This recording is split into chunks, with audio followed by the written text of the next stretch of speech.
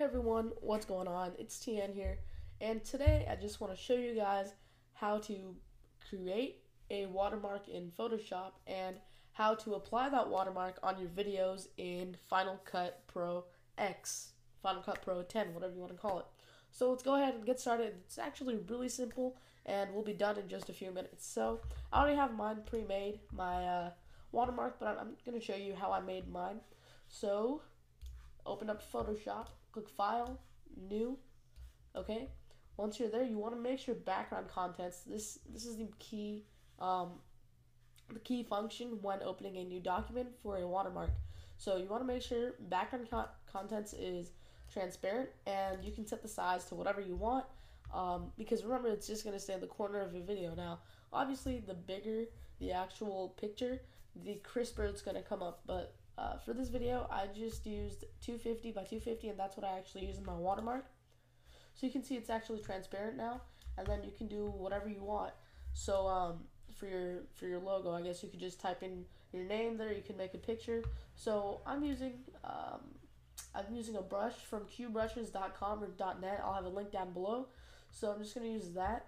I'm gonna make the little ink splatter black. So you can see it's right there, but it is not fully black. It's like sort of transparent, so it's going to work really well with your YouTube videos.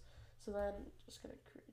Now once we have my splatter, again, yours is going to vary obviously, but I wanted the splatter and then just my initials inside it, and then we go to File. Once you're done creating your picture in Photoshop, your watermark, just go to File, Save for Web and Devices, and just click Save from there, and you'll have it saved. So I'm going to exit out of this because I already have mine made. Now we're going to go to Final Cut Pro 10.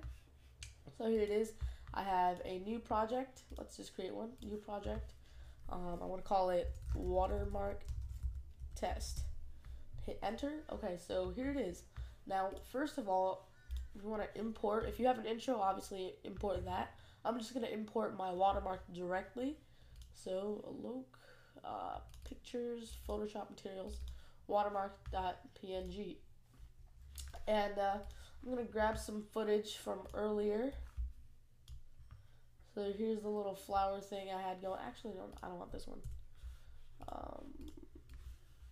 I had a video test of iMovie and its effects a while ago. So if you haven't seen it, go check it out now. But so we have our video clip imported in. This is just raw footage, nothing edited. I just imported it in front of you guys. So once you've imported what you want, the video, and you have the watermark as well, you're just going to lay it on top. That sounds like fun. But lay it on top. There we go. And then hit spacebar and you'll see it's playing. But it's in the center, it's huge, and it's just in the way. So what we want to do now is just stop it here. You want to click this. So this allows you to resize it and just move it around. So I'm just going to make mine this size, right? Oops. Okay, so I'm going to make mine this size, and I'm just going to drag it over here like so. That looks okay. And we'll make sure it fills the entire timeline with the video.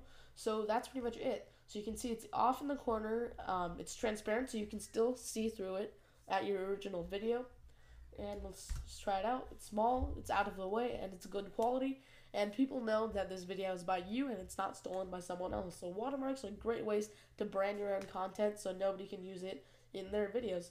So thanks for watching. Hope you enjoyed. As always, be sure to subscribe, like, favorite, comment, and I'll see you guys later. And check out my latest videos. See ya.